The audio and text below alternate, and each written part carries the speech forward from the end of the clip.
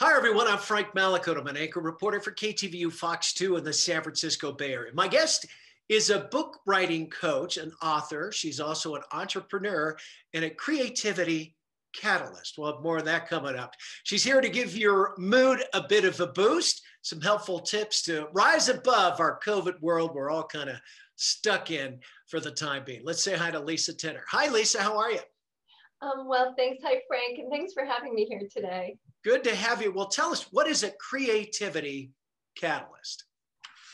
Well, like it might sound, I help people really tap into their creative source, whether it's for writing or other creative projects. Mostly it ends up being writing and writing books, but I kind of call it the muse. You know, tapping into that part of you that knows the answers, has all these creative ideas. It's just a matter of kind of getting in there. Yeah, so if you've got some ideas that are kind of stuck in the back of your mind and you want to put them on paper, you are the catalyst to help folks kind of mine that stuff out of their head and create magic, I guess, right? You got it. That's it. All right. Well, we can all use a little of that. I know as a journalist, you know, sometimes you stare at a page and go, I cannot do this. And what is it in a matter, you get an idea and then all of a sudden it just all comes out of you. I imagine that happens to all writers, right? Yeah.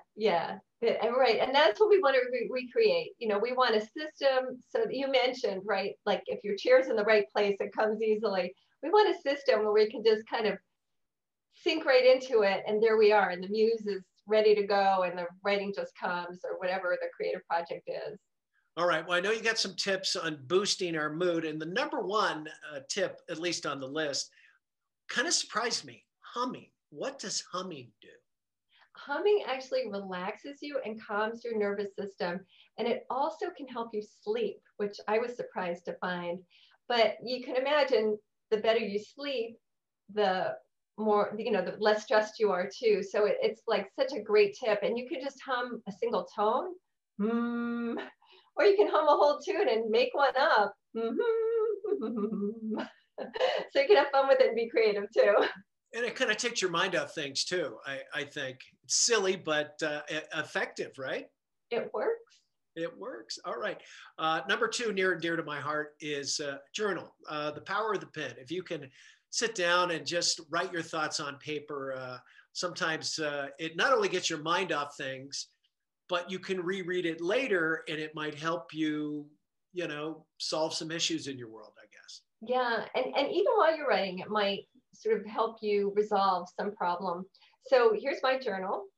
And as you said, you can write about the things that are worrying you or that problems that you're trying to solve, or you can also write about the things you're grateful for. And sometimes it's nice to do a balance of those so that we're not just focusing on the challenge, but we focus on that part of us that really sustains and supports us. Now, when you talk about a journal, is it like a diary, like what you did today or what you're thinking or all of the above?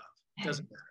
The amazing thing about journaling is it really can be whatever you want. So you can have a blank journal like I have, and you know, here it is, blank pages. But there are lots of journals now on the market. In fact, I'm working on one where you can have prompts, and so it'll lead you right through it. So you know, if you want a little more guidance, you can get that and have a journal where you write in it, but you also have some prompts to get you going. Right. Maybe some questions and some things to think about. I love number three because I'm up at Lake Tahoe right now, and a sense of smell. When you smell something, it elicits maybe a memory or something, and it's usually good. I know my family came up here for 30 some odd years. My parents were married up here back in the 40s, and every time I smell that high Sierra air, it beckons back to just some great times with family. So. Oh, that's beautiful. Yeah, I think everybody has this certain smells that just, you know, completely bring them back and also just uplift us. And actually, trees and flowers and plants all have these chemicals in them that do uplift the mood. So I've got, you know, if you can go outside and or you have flowers in your home, that can be a nice way to uplift your mood. I also have some essential oil here, so you can. There's plenty of information on the internet about different smells, but anything citrusy is nice for uplifting moods. So things like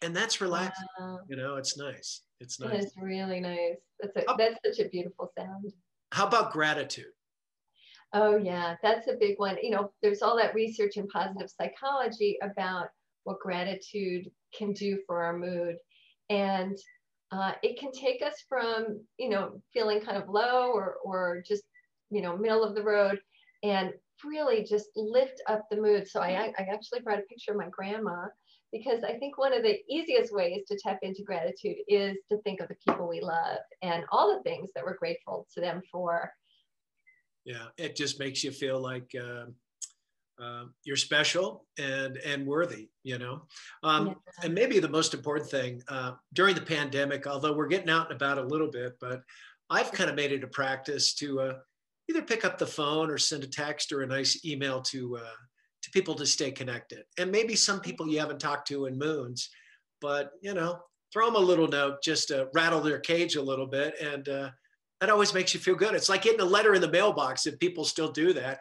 Whoa, it's like, it's uplifting. It is. My husband and I went for a walk around our neighborhood the other day and ran into a neighbor, and she said, "Oh, let me go get something." Ran into her house, came back out and gave us this little packet of postcards. She said, "Here, send these to people that you haven't had a chance to connect with during the pandemic, and just let them know you're thinking of them." And she's been giving them out to everybody. I just was so touched by it. I thought it was such a great idea, but it's we're not just doing it for ourselves, right? That's a step that we're also doing for others. So really do think about the people who are most isolated that you know, even if you don't usually call them, make it a point to do that. And of course, if you do like a Zoom call with family members or friends, if you schedule ahead of time, you have something to look forward to as well. So that's Oh, that's a good point. Yeah. If, and I'm that way too. It's like after a vacation, you go, well, when's the next one? You know, if you something kind of look out in front of, oh yeah, my sister's coming up that week and that'll be fun. yeah, Yeah. yeah. And Well, go sorry. ahead. No. Oh, yeah, just you know, if you can get out for a walk and stay socially distant, that's also a wonderful way to connect with people. Yeah. I've been hiking a lot. Uh-huh. I live in San Francisco, so, and you did at one time.